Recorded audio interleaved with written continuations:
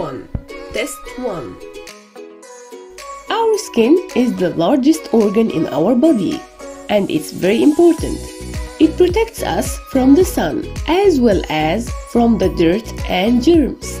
It keeps you cool in hot weather and warm in cold weather.